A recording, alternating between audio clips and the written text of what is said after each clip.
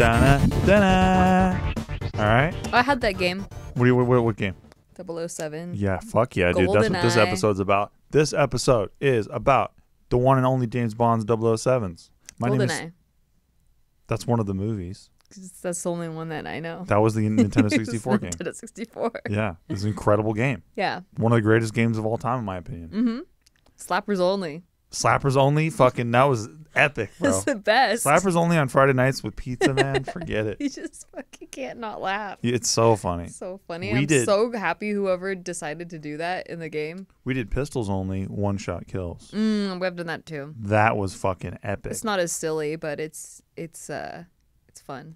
Well, welcome to Shit They Don't Tell You. My name is Steve Green, a.k.a. the Iceman, a.k.a. the Shit What That They Do Not Tell You show. That's your name? And this is... I'm Nikki Limo. That's it. Cool. And today we're talking about the one and only James Bond's 007. So, when you think about James Bond's 007, what do you think about? I just said my N64 GoldenEye slappers only. What else do you think about? Like when you think about watching one of the movies? I think about Austin Powers. Because they were like making fun of James Bond, right? True. I mean, they're parodying it. Yes, they were. So I fell in love with those movies. Right. So I know that that's what they're parodying. I also think of Bond girls, and they're all sexy, but they're also badass. And then I think of Daniel Craig and Adele. Okay. Pretty good start. Yeah. Oh, and Shaken Not Stirred. Okay. Dude, this is a series, right? So there's a book, there's a whole book series by Ian Fleming, who is the creator of Bond. He claims to have been he was working in British intelligence, but he claims to have been basically James Bond. He's like writing his own books. Whoa. Yeah. That's tight. It's pretty tight. How badass. You you're James Bond, and then you write yourself as the hero of your book, and then everyone's like, yeah, you're badass. Exactly. So he didn't want to name him Ian Fleming because it's not as sick as this fucking bird book that he had on his shelf. It's literally a book about ornithology, the study of birds. And it was written by James Bond. And he's like, that's a sick name. So he just took that name and named his spy self James Bond. Okay, that makes me feel like he's not really as badass as he portrays himself. There's no way. Because who doesn't embellish a story? Exactly. It sounds more like he wants to be this badass, which is fine. We all want to. Yeah, of course. We're all nerds wanting to be badass. Well, Ian Fleming was kind of like a super rugged dude. Mm-hmm. With a lot of his opinions as well. He was very almost fascistic. Like, I like being aggressive. Kinda, yeah. Okay. He was very he was a hard man apparently. Oh, but we like him hard. Well, sure, but not like that. Just but, yeah. saying. You don't know. Well, good point. Good point. So early Bond was before Sean Connery was seen as this rugged individual. He's pretty close to Daniel. I was gonna say that's kind of the Daniel Craig version. Yeah. I fell asleep in those movies, but it's not because they were boring. It's just because in every action movie, something about the rumbling makes the seats vibrate and it lulls me to sleep. I don't know why. You're the opposite of everyone else. I know it happens at concerts too. I get lulled to sleep. The vibrations. The vibrations. What the fuck? It's from Talladega Nights. Okay, I didn't Molly know Shannon. That. I haven't seen that movie in 20 years, so thanks for that. Sorry, it reminded me of that. She loves the racing so much, and like the cars are whizzing by, and she's like, the vibrations. Anyway. You're not watching the show. Anyway, I'm sorry. Because her boobs were just jiggling all over. That's what she does. She's sexually turned on by the race car vibrations. Okay. I get it. Anyway. That's why you should be watching the YouTube one as well as downloading it. Okay, you got to do both. Got to do both. Okay. So Daniel Craig's pretty close to the OG James Bond version. Now, obviously, Sean Connery was the beginning. Mm-hmm. Like Sean Connery set the table. He set the tone. He was the template going forward. Many people argue has never been as good as Sean Connery. Yeah, I didn't see any of those versions. Did you ever see? We'll get into it. By the way, whenever we do topics like this, because if you're like, wait, why are they doing a topic on James Bond if Nikki's never even seen it? When Steve picks a topic he's passionate about, he usually picks a topic I know little to nothing about. That's correct. Yeah. Well, also, I'm not exactly here other than to tell you about James Bond and the history of it and all that stuff. Yeah. I'm not exactly here to make you want to watch James Bond. I'm here to explain a cultural phenomenon that's happened. I see. And it's more like here's why it has this staying power and all that kind of shit. Oh, that's dope. I'm interested in that. Yeah, because I'm not here to. You got to watch this movie and shit. I hate those people. Well, I thought it was gonna be like Batman, where like I know nothing about it, and you know, well, you nerd out on it, and you're like, "What's your favorite Batmobile?" I'm like, "I don't fucking know. The black one." Fair. I think that was an excellent episode. No, it was great. It was great. I just wish I was more knowledgeable. No, I understand, but it's fine. You are the voice of many in the audience who have not heard, and I thought you did that as well in the Batman episode, where you're able to ask questions that people might not know. It was very interesting. I love hearing you talk about things you're passionate about. Me too. I love hearing you talk about that too. Aww. So point being is that this is a cultural phenomenon. Like it or not, love him or not, think he's a sexist fuck or not, James Bond has been here since the 50s, maybe earlier. He's sexist? Well, many iterations of Bond have existed, right? And in quite a few of those, he's been like in the Sean Connery movies. He would sometimes pat. There's the scene where he pats a chick on the ass, and he's like, "Not now, darling, man talk." Oh. Yeah, it's like yeah. Okay. He also hits women, but I think that he also hits men too, so I think it's okay. It's a terrible start. Thank you. So Sean Connery set the table for everybody else. Like he was the first guy in the tuxedo. He was the template for the more gentlemanly type. Yeah. And when he did it, everyone was just like, guys were like, I want to be that guy. Girls were like, he's sexy. Yeah. That was kind of what was going on in that era. I see. Which I think was the 60s. Yeah, it sounds right. I think. Let me check on that real quick. 1 second. In Austin Powers, it was the 60s, so I think that's correct.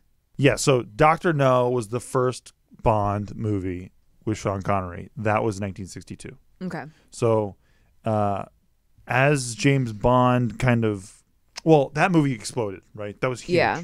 Like guys are now like wanting to wear tuxedos and shit. That was the Mad Men era, right? The era that Mad Men is set in? Yeah. So, yeah, it was like a sexist time. It was just like, that's what it was. There was a rampant sexism, of course. It wasn't James Bond's fault. It's just the world. Yeah, well, James Bond, in a way, actually, was kind of a lightning rod for a lot of that stuff. Like, you could have justified a lot of that behavior because you maybe watched a James Bond movie back then.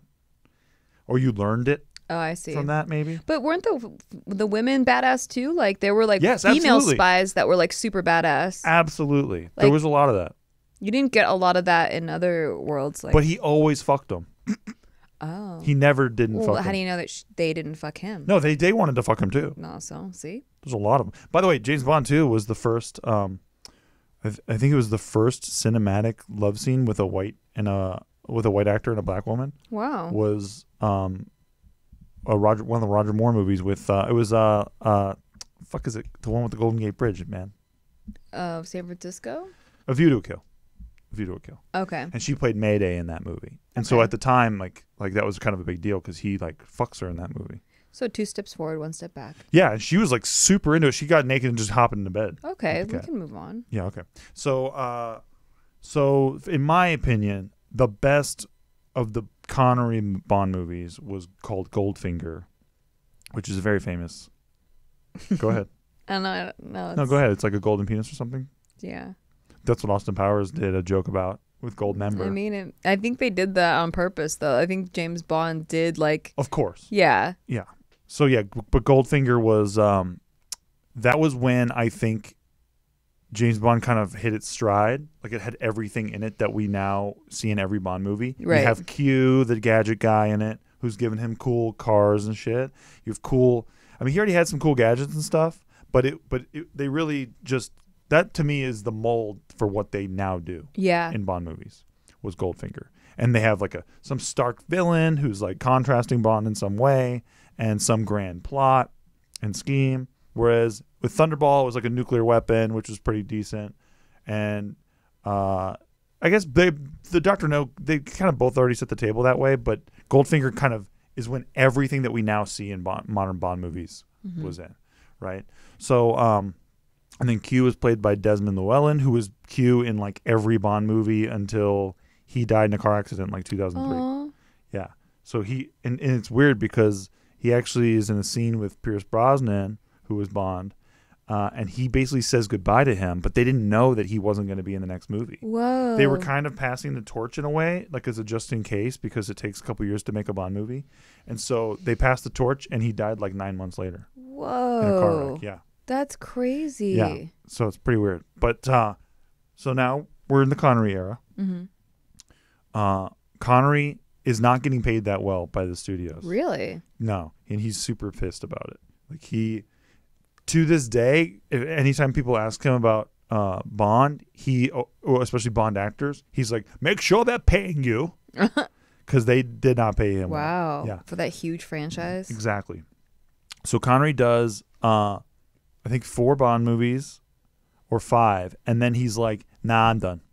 And this guy named George Lazenby, who was a model. Mm-hmm. If you guys want to know something about fucking human willpower, look up George Lazenby trying to get the role for James Bond. He wasn't an actor. He was a model.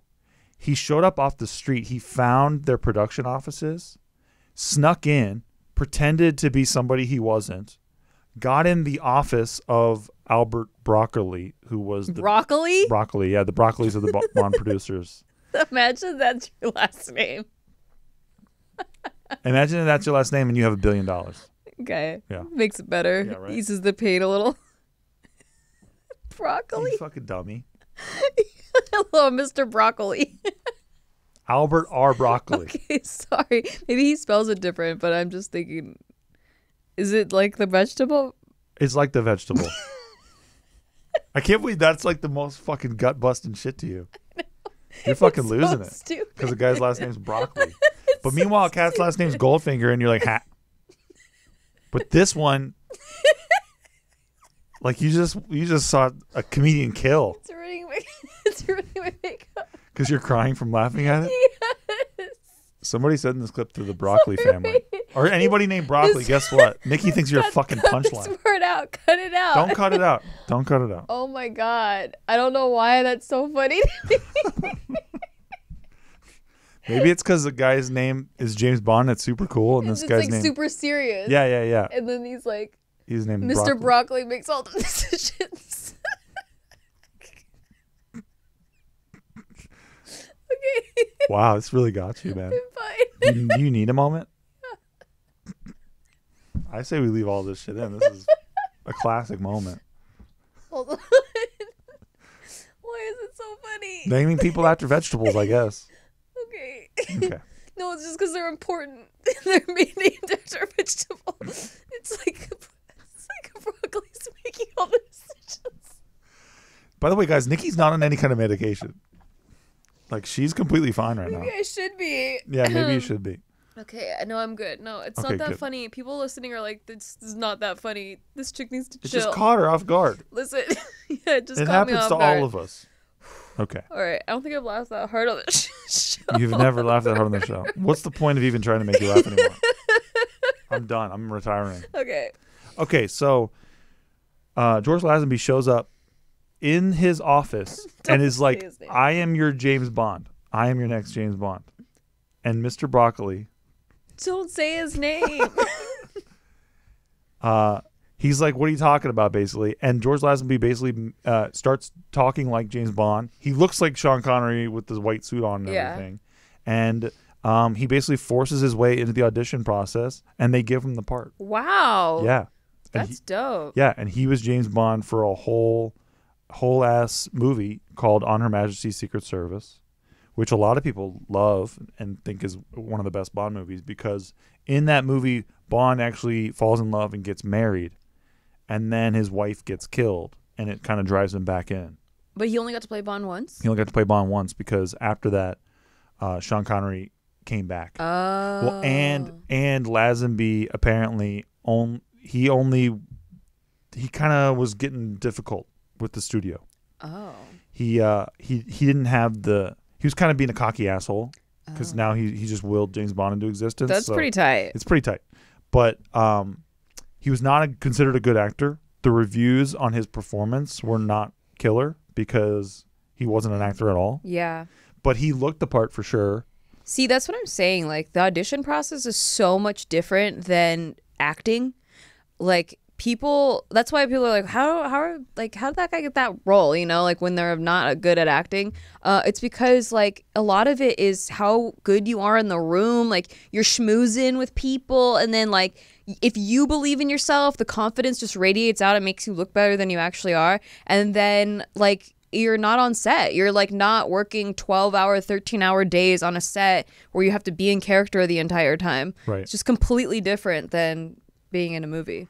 So yeah, it is. That makes sense. So George Lazenby, when people watch the finished result, I think there was a lacking or a lack thereof there. A lot of people thought he did a bang up job for sure. Sure. I But mean, it's impressive. The story was really lined up for him too, because a lot of the Bond stories had been just the chicks are there. They're either trying to kill Bond, they're trying to fuck Bond, or both. Mm-hmm. And this one, he just falls in love with the chick, marries her. She gets killed, and he's like, fuck it, I'm going back in. And he's it's like John Wick style. It's John Wick style. He's pursuing her killers and all that kind of shit. And then he unravels a greater thing, and yeah, pretty good. Huh. So then Sean Connery comes back. He does Diamonds Are Forever, which I think is a fucking bomb-ass Bond movie. But by then, he's looking older, man. Right. Like, he's looking like he's kind of graying a little bit. Like, he's definitely an older Bond, which is fine, I think. I mean, Daniel Craig is an older Bond. He is. So, yeah. but that was, you know, they were just used to him being younger. Well, yeah, and they even cast George Lazenby, who was younger than him at the time. Right. And so it was like, what do you guys want out of this character? Yeah, I mean, the person that stands out to me as James Bond is Pierce Brosnan. Yeah, he was our generation's Bond, really. And like, so, like, when I think Bond, I think his face. So do I. Yeah. Yeah. But I watched all of them. I mean, my whole family, every Christmas, every Thanksgiving, they would have Bondathons, like, on TV. And so we'd always be watching those Bond movies, dude. And so it's definitely been part of my childhood, even the older ones. And my dad used to... The reason why I love James Bond so much is I didn't see my dad a lot growing up. Like, he was always working. But when he was home, it was usually at night. He's watching TV late or something. And he would run upstairs and come get me. And he'd be like, Steve, you got to wake up. You got to come downstairs and check this out. He's like, James Bond's about to run over some crocodiles. And they really did this stunt. Because they did. Huh. That's one of the cool things about... He woke you up to go see that? Yeah, he woke me up just to watch cute. that. Yeah, it was. He used to do that all the time for those movies. Were you excited, or were you like... Oh. I was so excited because I couldn't believe a guy actually ran across these crocodiles. I knew it wasn't the actual actor because my dad was explaining that to me. Yeah. But I couldn't believe that they actually did had a stunt person do. Yeah. The animal rights stuff must have been not that regulated back then, No, huh? you could run across a bunch of crocodiles in a row. And they actually did it too, which is so crazy. Like, they actually managed to line these crocs up. Or alligators, I don't know. Yeah. And I don't know the difference. They all look the same to me. And he ran across their noses like as they're fucking snapping. Wow. Yeah. That's insane. From one part of almost like an island bridge, like without a bridge, to another like plot of dirt. So how'd that guy end up dying? That guy? Like, that guy's got one stunt goes bad, and that guy's right. Dude, if you pull that off and then you die during like a stunt crash or something, that sucks. Or you died just doing like something regular. That sucks even worse. Yeah. So yeah, that's one of my connections with Bond as a kid. But one of the cool things about the series has always been that they pretty much not necessarily always, but in every major Bond movie, they always actually had a stuntman doing the stunt. Or multiple stunts. That makes sense. Until I would say the Pierce Brosnan movie Die Another Day, where they just went, fuck it. He did all his own stunts? No. I'm saying they didn't even have a stunt guy. Like they didn't even do stunts. They had him wave surfing, or what do you call that? When you have holding a parachute and you're on a surfboard. Parasailing? He was parasailing on a fucking tsunami. And I'm like, bro. That's tight. But it was totally CGI bullshit. And as a Bond fan, I don't know, man. I guess I expect him to Is he in a suit while he's doing it? No. Oh. I know, that would have been cooler. Yeah. But so now Sean Connery's like, you know what? I'm done as Bond. Like, I've been there, done that. I'm sick of it. He wanted more money, and the producer's like, fuck you, dude. And so Roger Moore gets cast as James Bond. So he's considered... A lot of people consider him the silly Bond, like almost like the Adam West Batman Bond, because he was all in on like shtick. I see. He was doing a lot of bits, a lot of prop comedy, and I'm kidding. He's like the Steve Green Bond. He's not like the Steve Green Bond. Oh. Don't say that. If you got cast as Bond. Oh, dude, I'd be doing fucking props. I'd be doing pratfalls. I'd be slipping on jelly beans and shit. You bet. So, yeah, Roger Moore was kind of a silly Bond. Okay. He wasn't as cold-blooded as Connery was. So I'd probably find him the most attractive. I think you would. How about that? How about that? So, guess what happens during this? What? There's a movie called Thunderball. Okay. Okay. And the rights to Thunderball were already pre-sold to the book for Thunderball before the Bond series like became this huge fucking thing after Dr. No. Okay. So Thunderball is owned by a different company. And they go, you know what? We're going to make our own fucking Bond movie with Thunderball. We're going to remake Thunderball. And we're going to cast Sean Connery. And we're going to pay his ass. Oh. So they do a movie with Sean Connery and Kim Basinger. And it's called Never Say Never Again because he said he would never play Bond again. And so the movie's called Never Say Never Again. Oh, that's pretty good. Yeah. And they remade Thunderball with... It's cheeky. It's cheeky. They remade Thunderball with an older Sean Connery and Kim Basinger. And it came out at the same time, same summer, as Roger Moore's first outing as James Bond. Huh. So both of those movies are Bond movies, and they're both in theaters competing with each other. Oh, wow. Isn't that crazy? That is really crazy. So the big difference, there's no Bond theme for the Never Say Never Again movie because they didn't have the rights to that, right? I see. There's no like certain like little accoutrement of Bond. Yeah. They couldn't do because of rights purposes. Dang. But they had the name. Mm-hmm. He's the number. He's all of that stuff. That's crazy. Pretty interesting. Yeah. I can't believe they could do that. Yeah, because they had the rights to Bond under this one story. Right. Yeah. So how funny. Pretty interesting. So then those movies kind of duel it out. So were they which one did the audience kind of side with? The Roger Moore version. Really? Yes. Okay, real quick, I just want to correct something.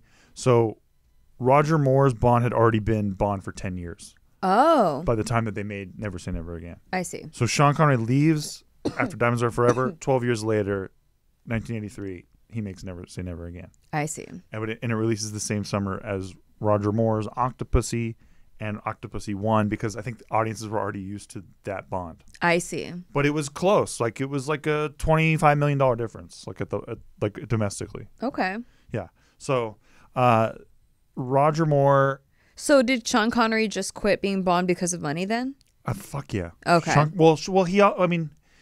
Connery is heavily known as being like super into the money, like Harrison Ford. Okay. And all I mean by that is everyone's into the money, right? But they actually admit it. I see. And a lot of actors pretend to be into it for a bunch of other reasons, which maybe they are, but like those two are really just like fucking pay me. Like Harrison Ford's like, I don't give a shit about Star Wars, but they're gonna pay me, so I came back. He's like, you know what I mean? And he made like fucking $100 million doing that, right? Or whatever. So, yeah, Connery, even in Diamonds Are Forever, I thought was a complete badass, and I think that it's cool to have an older Bond and just to have a different Bond than the cookie cutter. He's always a certain age. Yeah, like he's always kind of perfect. Yeah, like he's never not confident. You know, I like the idea of an older Bond who's maybe not got it anymore, but he's got to be more resourceful. So that was cool. So Roger Moore's now been Bond for a long time, and he's aging like a motherfucker in these movies. Okay. Like, one of the cool things about Bond, like the villains are extremely larger than life. Like, there's almost always some kind of physical characteristic about them that is like visual, so that when audiences, especially international audiences, who don't necessarily connect with the character or whatever, when they see like a bad guy on screen, they know he's a bad guy. I see. Right. Like Dr. Evil. Exactly. So that's what they did to that guy's. Like they actually his name was Blofeld. Okay. And he was the guy who sits in the chair and pets the cat. Like Inspector Gadget had that with. And Mr. Dr. Evil. And Dr. Evil. Yeah. So they were just all parodying. Yeah. Bond, but Blofeld was he was always just some other guy until they actually decided to reveal him 3 movies in. And then they decided that the guy who played him didn't look scary enough. Like he just looks like your next door neighbor. Too pretty. Yeah, he just looks like he looks okay. He just doesn't look scary. I see. And so they're like, man, this has been like a lot of buildup. We haven't shown him before. We always silhouette him or we show his lap with his cat. Ted Bundy didn't look scary. True. But when you're trying to put something on a poster. Right. Yeah. So they're like, let's just fucking make him look like a crazy villain, like a comic book villain. So he's all bald. He looks like his face got burned with a blowtorch or whatever. Like they really made him look like he was, like if you're gonna put that on a poster, people are like, okay, I could see it. Yeah. And so they had him do a run in these movies. He really was more of a Sean Connery villain, and they kind of brought him back for Diamonds Are Forever. But they didn't really have him much during the Roger Moore stuff. Roger Moore kind of did his own thing, but they always had these cool villains. Like Jaws was one. He had metal teeth, and he would like bite you with them. But he kind of had a charm to him. Like he would smile. He would never say a word. And he's this tall guy named Richard Kiel who's like 7 foot something. So when he walked into a room, you're like, oh shit. Yeah. And so what do these bad guys want? They just want to kill Bond, dude. But like that's it? Do they get any money out of it? I'm sure. Okay. Sometimes they're like, we got a price on his head and I'm shit. just like, what's their motive? Just to be scary? I think so. Well, one of the cool things about Bond, in my opinion, how did they get their layers? They really don't have layers. Oh. Not always. I mean, some of the ones now they have more layers. Yeah. But these guys were more. It was just like, hey, he has metal hands, therefore he's a bad guy, and that was Dr. No. Like, you know what I mean? Like it's like. No, not layers. Layers, like. Oh, like layers. they're evil layers. How do they afford them? They're always rich as fuck. Yeah, but how? Well, why are they so angry? Because they're like tycoons and magnates and all that shit. So they Magnates. only live. They're like, I have so much money. I just want to kill this random spy guy. No, they're up to something evil. They're like, I want to launch a missile on the Earth and fucking blow up the world and shit. But then they'd be blown up too. Well, yeah, but they're trying to ransom the government or something for money. Oh, okay. That was the plot of Dr. No, I think. Gotcha. Yeah. So $1 million. That's the one. That was the Austin No. Powers one. That was in Dr. No. No, that was not Dr. No. You pissed me off, Limo. And when we come back, Nikki will continue to piss me off as I try to talk about James Bond to you guys. I thought we were going to get into the underlying themes of like culture. Well, we will. All right. But, you We'll decided see. to laugh about broccoli for 5 minutes. Oh, that's hilarious. We'll be right back. Hey, are you listening to Shit They Don't Tell You? Because if not, how are you listening to this ad about Shit They Don't Tell It's You? because they can't turn it off. They don't know how to They turn don't know it how to turn it off. off. Well, that's pretty convenient for They're us. throwing their phone on the ground right now. Once trying you to can turn figure it it out, could you please rate us and subscribe and like tell us that we're beautiful? Listen, we want it. We need the validation.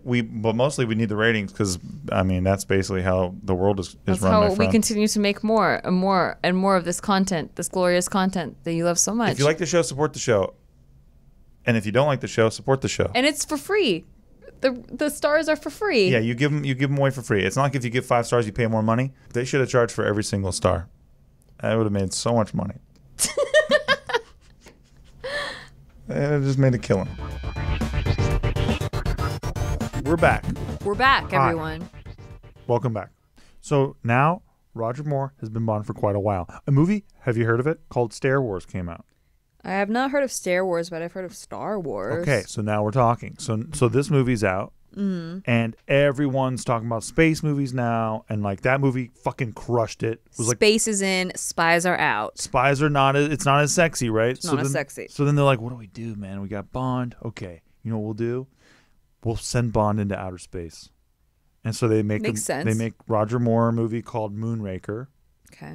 and he goes into space to compete with Star Wars, complete with a laser battle in outer space between Bond and a bunch of like trooper guys who could kind of look like stormtroopers in a way, but not like exactly. But it's like that's what Wow. they're going. They're just like They're just biting it completely. they're just like, hey, this is what everyone wants right now. Pretty interesting. Okay. Yeah. So then he's been Bond now for a long time. They do the last one with him and Christopher Walken. as the bad guy, and I think Christopher Walken killed that part. Christopher Walken is one of the best bad guys ever. I love Christopher Walken. Yeah, he plays this guy named Max Zorin, and he's just a sadistic like bastard. Yeah. And by the end of the movie, he's like, and this is pretty visceral too, because I remember when I was a kid, I was watching this movie with my dad, and at the end of the movie, he's trying to cover his tracks, so he's blowing up like this, I don't know, his whole base basically. And as his own henchmen are trying to get away, he's like shooting them with machine guns and shit. It's pretty fucking crazy, and he's like laughing. It's pretty good bad guy. Yeah. Pretty good bad guy. So so that was kind of the Roger Moore era, right? So you started with the Connery era. Yeah. Connery's kind of So for a guy that does shtick as Bond, like he lasted a long time. yeah, well he was People liked him. he was very he was likable. He was very classy, all that kind of shit, but that's what I mean by it reflects the era, right? So you have the 60s Bond. Yeah. Where, you know, free love's happening all over the place, and Bond was kind of you know, he's kind of free loving all over every chick he meets. Yeah. And he's also kind of a misogynist, and he's like smacking chicks on the ass and saying like, "I'll see you upstairs, sweetheart," and all that kind of stuff.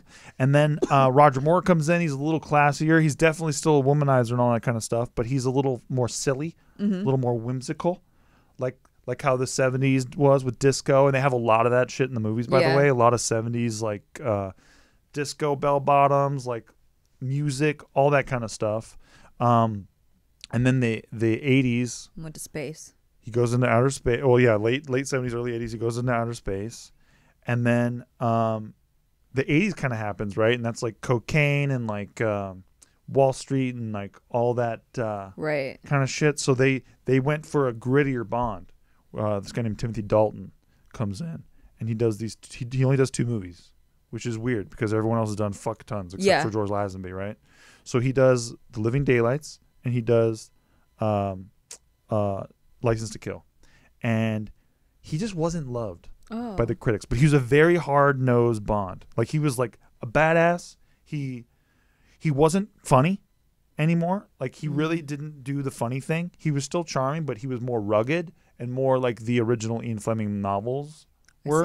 And I just don't think audiences were ready for that yet. I think that because the times were so serious, I think that he wanted to be a more representation of that. Yeah. But I think that the audiences wanted like more of escapism. Well, yeah. If you were watching a silly James Bond for 10 years, like, and then you see the exact same opposite, you're like, whoa, what's this branding? Right, and he wanted to just put his own spin on it too. You know? Yeah. So I get it. He's not at fault, but I think he was one of the best Bonds in my opinion. Really, I really do. I love the Pierce Brosnan Bond, obviously because I grew up with it, so I'm heavily biased. And I also love the Connery Bond, but I think Dalton brought something to it that I haven't even seen since. Where I just felt like, because Daniel Craig's very charming, and he's very rugged, but I think that Dalton just was a little better at that. In my opinion. Interesting. Yeah, I don't know. Found him very likable. I haven't seen it, under so all that I wish brood. I could tell you. I wish I could judge. Yeah, well, I'm sure you'll really get to it. I will. So now we're kind of like, they decided to move on from Dalton, and they cast Pierce Brosnan, and they do a movie called GoldenEye, which I think to this day is one of the best Bond movies, if not the best Bond movie. Like, it's killer movie, epic bad guy, and Sean Bean, who's a bad guy in fucking everything. And there's a bunch of memes about how Sean Bean dies and everything. And if you see Sean Bean in a movie, he's gonna die. And he does. He dies like a motherfucker in this movie. Wow. They drop a fucking satellite on him. Wow. Yeah. After Bond drops him off, you know, they're like I don't even know how many stories high. Bond drops him. He hits cement or whatever. And then they drop the whole fucking satellite on top of him as he screams. Wow. Epic. An epic death. So yeah, that was Brosnan's first time as Bond, and he was a fucking hit. Everyone loved him because I think, you know, now we're in the 90s, right? Yeah. And people wanted a sillier Bond and like a funnier Bond, and Brosnan kind of did both so well. Yeah. He was so good at the jokes and so good at the charm. You just really believed everything. Yeah. So, and yeah, he just to me was when I just think of James Bond, I see Pierce Brosnan because he's handsome. He's just fantastic, right? And then he never quite could capture that first movie because the first movie was a hit, right? Yeah, gigantic hit, critical hit, box office hit, the video game hit. Mm-hmm. It was a cultural phenomenon at the time, right? Because of the game and the way that like all that stuff like was burgeoning in our pop culture. So then the next movie comes out, right? They tried to do a game with it. Nobody gave a fuck. It was lame. It was on PlayStation. Oh. They first mistake. You know what I'm saying? They kind of tried to do something with the villain where he was like a news guy and he was creating his own news by like basically setting up situations where he's like false flagging things and making them happen and then reporting on them. I see, like that one Jake Gyllenhaal movie. Which one's that? I forget what it, oh yeah, it's exactly like Nightcrawler. It's exactly like that. Yeah, it's exactly like that. So he was like this guy named Elliot Carver and he's trying to do all that shit. And unfortunately for Pierce Brosnan, that he could never make a movie that was good again as James Bond. And that's my opinion, obviously. Do you think that it was because those were after Austin Powers started making fun of the whole thing, and so like, it kind of like peeled back the curtain for people, where like they couldn't see it as like serious anymore? No, I think that because they still did a lot of shtick in the Bond movies. Okay. Like he's still doing one-liners and shit. Like, constantly. I mean, Octopussy. Well, that was the Roger Moore one. I know, but like, they love that. Like they were throughout the whole series. They're like, there's a girl named Pussy Galore in these movies. Well, there's And she says, "Hi, my name's Pussy Galore." Yeah. And Goldfinger. So yeah, it's great. They were obviously Ian Fleming was fucking like getting lit up in his super huge home and laughing his ass off that he can get away with this shit. So Brosnan, I think, never made a good movie again after GoldenEye. Damn. And he even kind of knows it. Oh. He's like, well, we had the one. Yeah. Like when they interview him, he's like, we had the one, and we kept trying. It's just they could never get a villain to kind of match Brosnan. Like they went the other way with the Tomorrow Never Dies, but he was just like a tycoon guy. He wasn't a villain to a lot of people who were watching. I see. He didn't seem intimidating to Bond or like a threat to Bond at all. So then the third movie comes out. It's called War Was Not Enough. That has Denise Richards playing a nuclear physicist. And dude, when she's talking about nukes, you're like, you don't know what the fuck a nuke is. Yeah. How it works. Like when you watch that movie, she is hot though. She's hot as fuck in that movie. Yeah. And they make sure that they paid her to get wet as fuck in that movie. That's basically what she's there for. Like she's there to wear wet t-shirts and run around. Because that's what they do to her in the third act. Okay. They fill a submarine with water and they just have her fucking jiggling all over the fucking place. I see. Yeah.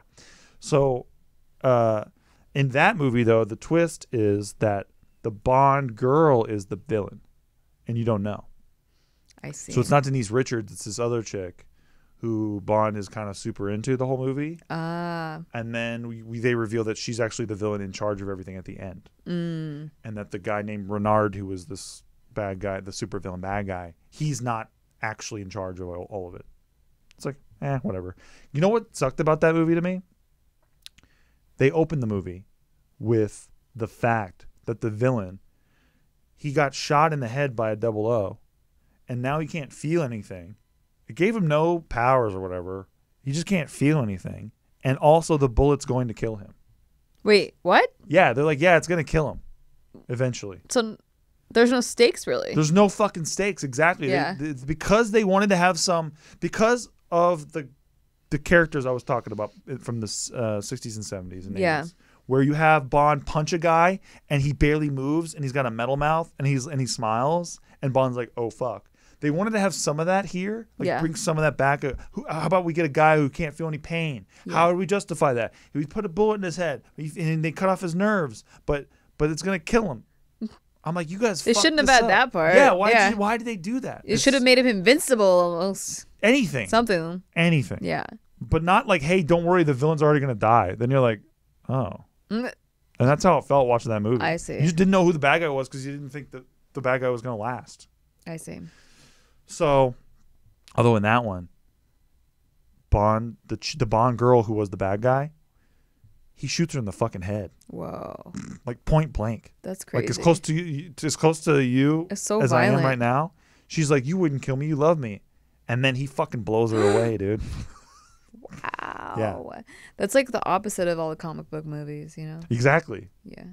So they after that they do a Bond movie called Die Another Day, which was complete fucking ass. Okay. That movie, Pierce Brosnan, once again, he's like, no guys, I want to do like a story that meant something to Bond. Like, can we have him be out of his element or something? So they do it for like 10 minutes. They have, in the beginning of the movie, Bond gets captured in North Korea. And he is now like in a North Korean camp, getting tortured by scorpions and shit for fucking 15 minutes. But it only lasts through the musical sequence, which is, they always open the movie with the musical sequence. Okay. With like all these graphics and shit. Uh-huh. And the whole musical sequence with that is just Pierce Brosnan getting in a dunk tank the whole time, getting like they put scorpions on his back and shit. That's pretty good. It's okay, but you hear Madonna throughout it, so you're not like, oh, poor guy. You're kind of like, is he even really? I can't hear him screaming or anything, so it's kind of like. Well, it's a cool contrast. It's a cool contrast. Yeah. But it doesn't. I think what Pierce Brosnan wanted, they gave him for 15 minutes, and then they're like, we're doing a regular ass Bond movie. Sorry, dude. Damn. So they rescued him quickly and like. I see. Did a prisoner trade and all that shit. So yeah, you're just like, man, I could see where this was going. This could have been really cool. Yeah. And then they just made it a regular ass Bond movie because it didn't have the balls yet. Sometimes, business gets in the way of creative. Dude, that's kind of what happens with a lot of the Marvel movies. Yeah, they get too scared. They think, oh, well, we don't know because it's a risk. Like, we know that the audience likes this, so like, we're too scared to change it. Or maybe they even do change it in the original script, but by the time it goes through all these layers of approval, like the people with the money don't want to take the risk. Yeah, and that's kind of what happens a lot, right? So Edgar Wright, the director, was going to do... Oh, Edgar Wright directed it? No. He was going to do Ant-Man.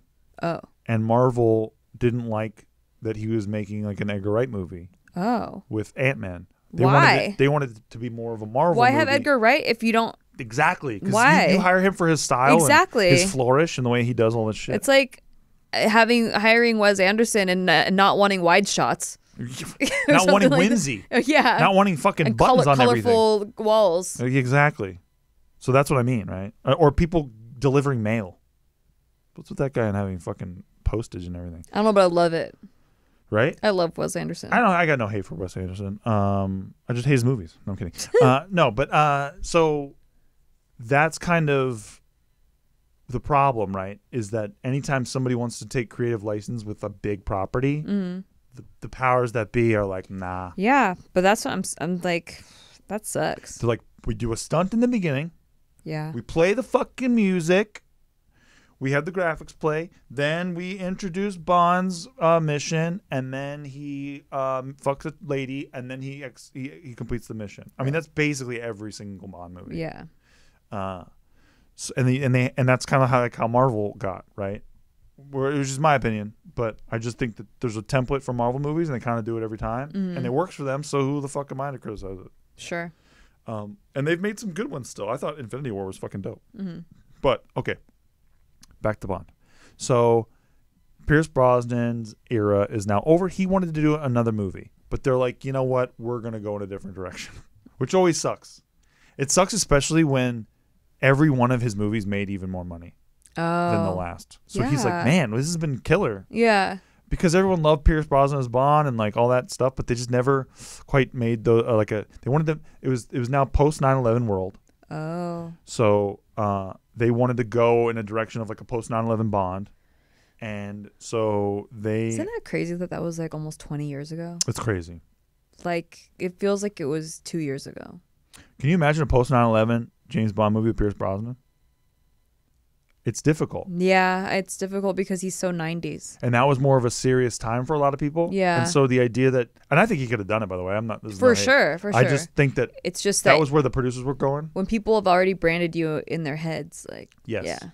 So then they kind of simplify Bond, right? They go back to his roots. Literally, the first book about Bond is called Casino Royale, and they they actually tried to make this movie in like the 50s with an American actor. Weren't you saying that Henry Cavill was supposed to play Bond? He was up for Bond against Daniel Craig. Oh. Yeah, so Yeah, that sucks. that sucks. But then he got to be Superman. Superman. But he didn't know. He had no clue. Yeah. Like, he was in the final rounds. That was Like, it was him pretty and like crazy. 4 of the dudes. And yeah, Daniel Craig gets it. So, and by the way, if you wanted to take the archetype Bond, I'd say Henry Cavill looks way more like the traditional Bond than Daniel Craig does. Sure. But I still think that was a good move. Yeah, for sure. So Plus, he wouldn't have been able to be Superman. Exactly. Probably. Who knows? Probably. So I've never seen somebody part of 2 franchises like that either, except for like Ryan Reynolds. That's what I'm saying. Like, if you're part of one franchise, that franchise probably has first rights to everything you do. So, like, if they're filming, you can't go do another project. Right. Like, so you can't. If Marvel's filming at the same time a Bond movie is filming, like, Yeah, you're fucked. Yeah, you can't do that. So yeah, then Casino Royale comes out. I think this is one of the best Bond movies ever made as well, because they actually did what Brosnan wanted them to do during Die Another Day. He wanted to have a relationship. Well, actually, since Tomorrow Never Dies, because in Tomorrow Never Dies, he had a relationship with one of the Bond girls that was deeper, and you could tell that he loved her and stuff like that. And they ended up just not. They had her on screen for 20 minutes, and then they killed her. So it wasn't like you didn't have the investment. They tried to do investment like with backstory stuff that you didn't see, and it just didn't quite work. Yeah. Which sucked. They do flashbacks and stuff. No, they just talked about it. Oh. Which was not great. Okay. So that was Terry Hatcher playing that part. She was Lois Lane at the time. Yeah, I know. On Yeah. Superman on TV. Yeah. Oh wait, how funny! We just said you can't be part of 2 franchises, and then Yeah, she was killing it back then, dude. Yeah. She was crushing it. And then so they kind of did that with Casino Royale, where Bond falls for Ava Green's character, and the whole movie is like a love story basically, and then she dies at the end of it, and then you really do feel it. You're like, oh fuck, this sucks. So I thought Daniel Craig knocked it out of the park. yeah, I think he's definitely one of the best Bond actors ever, no question. he probably did. I wish I watched it and wasn't sleeping. Fantastic. I did wake up during a few parts, like when he's like covered in tar. I don't remember that. Is that a part? I don't know. Maybe I dreamt it. I don't know when he was covered in tar in that Maybe movie. he was covered in tar in a movie. I don't think. Maybe in one of the other Leave ones. me a comment. He could have been covered. Look, so they do another. The next movie is called Quantum of Solace. Use that one. That movie sucked ass. So that's when I thought, I was like, oh my God, guys, I can't believe you're doing it again. You have a good Bond, and you're going to Pierce Brosnan him. But then the next movie was Skyfall, and that movie fucking rocked. Everyone loves Skyfall, and they had the song. So that was the magic thing that they had going for them since the start of Bond. Yeah.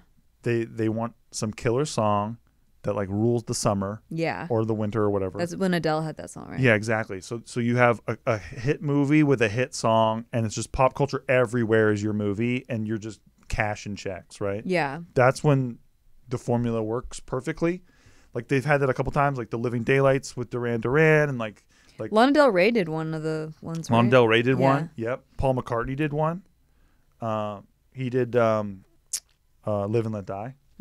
So yeah, that's kind of the formula. They want to have a hit song, go with the hit movie, and that defines that summer or whatever. Right? Yeah. So then Skyfall comes out, they fucking crush it. That movie makes $1 billion at the box office. Adele song crushes it. Then they come out with Spectre. They get the same director back, and he was already kind of burnt out, and you can kind of tell when you're watching Spectre. Wasn't a great Bond movie by my opinion. I didn't like it. Why? I just didn't think that. I thought that what Skyfall did was actually break down part of Bond's backstory in an interesting way and like go back to his roots. And they still had the story turning on its head like every 10 minutes or so. And in Spectre, it was less like that and more like they were trying to analyze interesting thing about Bond's past that weren't that interesting. I see. In my opinion. So then now we have this now delayed movie, No Time to Die. I see. So that's where we're at. Wow. Yeah. Very cool. So I think Daniel Craig's Bond was a perfect post 9/11 Bond. And they actually simplified everything. Is he the Bond in this upcoming one? He is Okay. in No Time to Die, and then he's done. He's retiring. I see. So, but what they did with his Bond was they kind of, if you remember, you don't remember, Nikki, but in Die Another Day, Bond had an invisible car. Okay. Because it could project. This is actually a real technology, by the way. How does he find it? He has to use the beeper thing. Yeah, probably.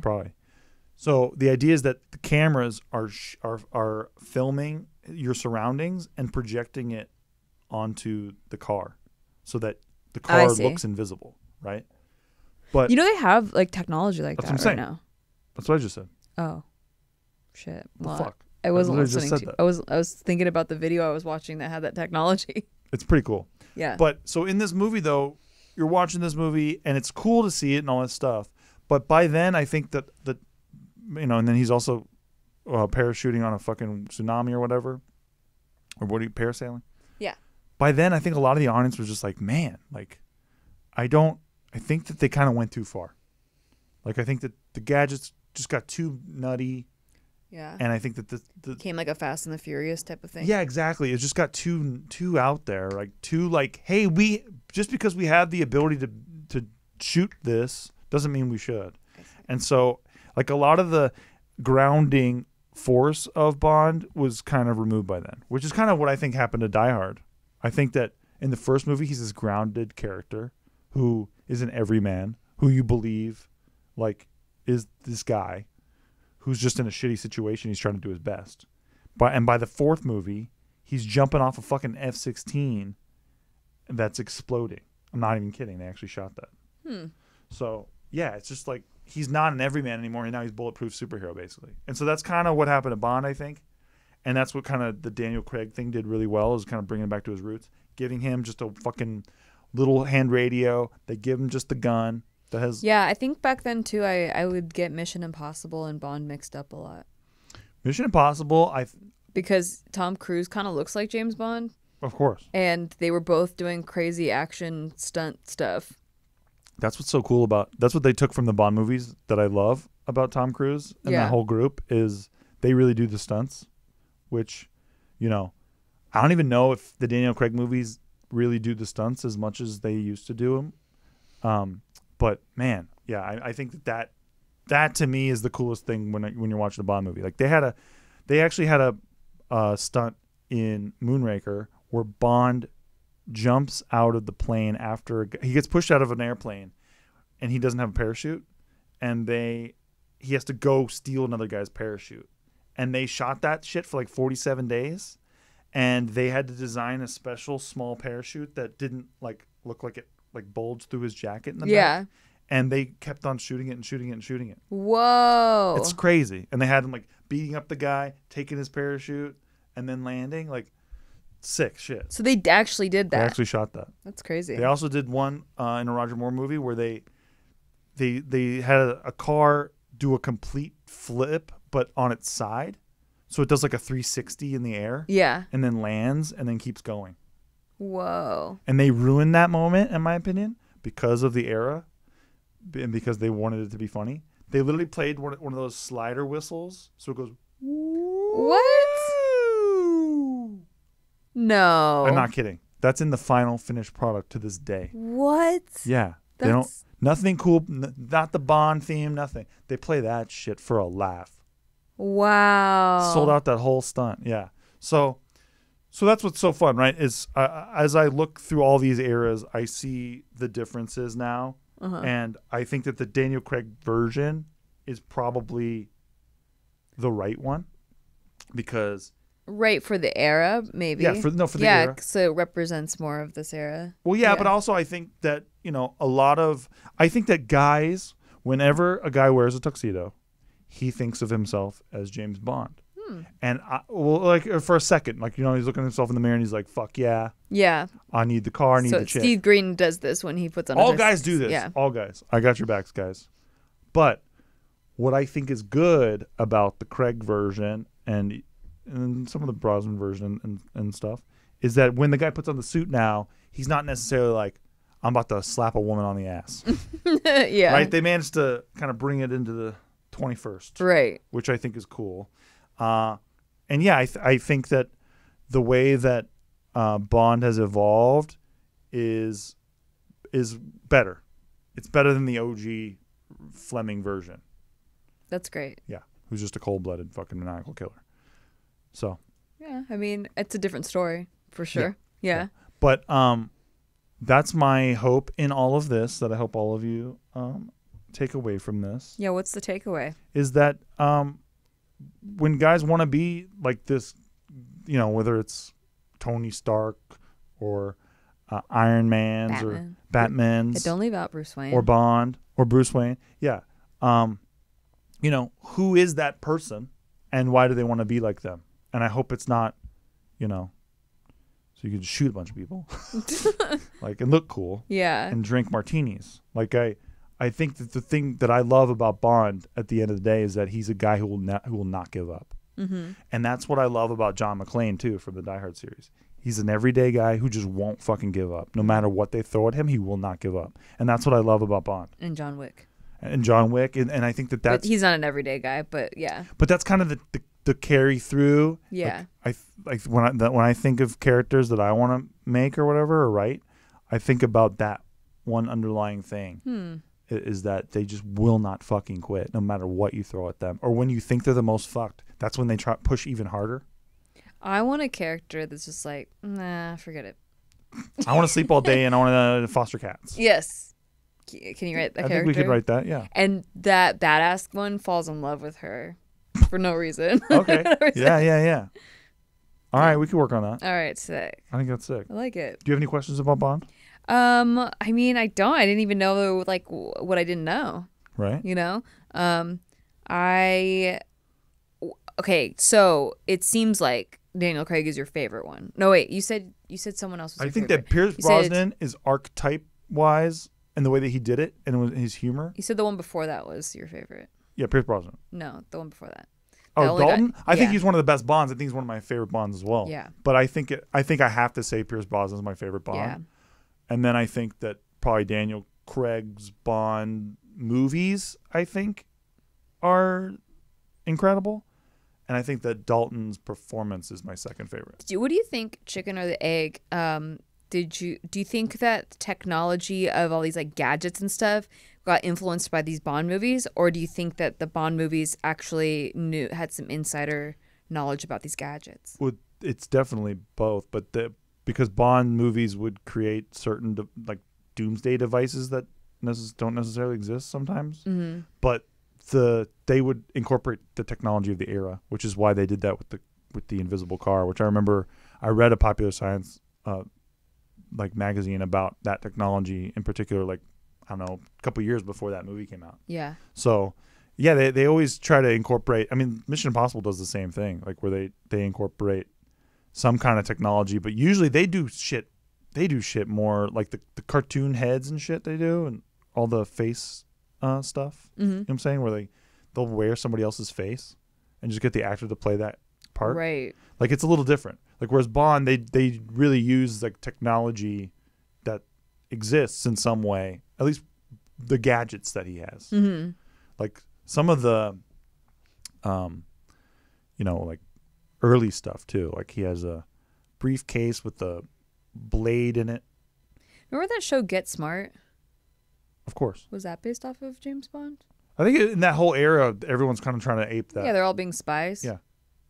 But remember he had a shoe phone. There was an umbrella that had its tip with a little bit of ricin in it, and that was used to actually kill I think it was a Russian dissident during the Cold War or just after World War II.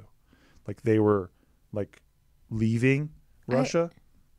I just watched a video on this. Yeah, they got pricked with the tip of the umbrella, and the guy died 2 days later. Oh, that's what it was. I was watching MK Ultra videos, and I was watching MK Ultra videos. Yeah, so we might have watched a similar video. Yeah, we probably did. Because back then, it was all about trying to compete with Russia for warfare. So it was psychological warfare was the MK Ultra thing. Yes, and it was wow, everyone was watching their backs for Russian spies, but there were things like that where they could the guy next to you is just walking and he spikes you with an umbrella, and then it was actually happening. And he's just like, oh, sorry, and he walks away. Yeah, like a good spy. And then that guy, he was with his family at the time, and then he died.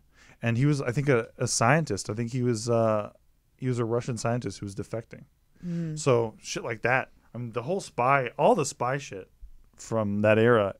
A lot of that stuff did happen, did exist. It's wild. Yeah. I mean, people right now, they're like, oh my God, 2020 is so scary. But when you look at newspapers back then, it's like Russia has a nuclear bomb now. Like Russia has the ability to go to space with a nuclear bomb. Exactly. Yeah. It's like, wow. Like, imagine reading those headlines in the morning. Like every day you're just like, are there spies? Dude, duck and cover drills for a nuclear bomb. How about that? They had those my mom had that in school. Those bunkers got popular. Yeah.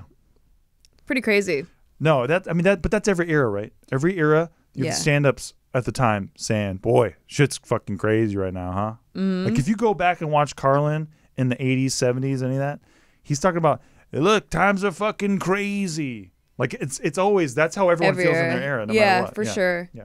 And everyone we're now in that generation, I guess, where it's like, I don't understand the kids anymore. You know? Right. And I'm like, damn, that's how it feels. I know, dude. When I saw a commercial for the Travis Scott meal, and I was like, who the fuck is that?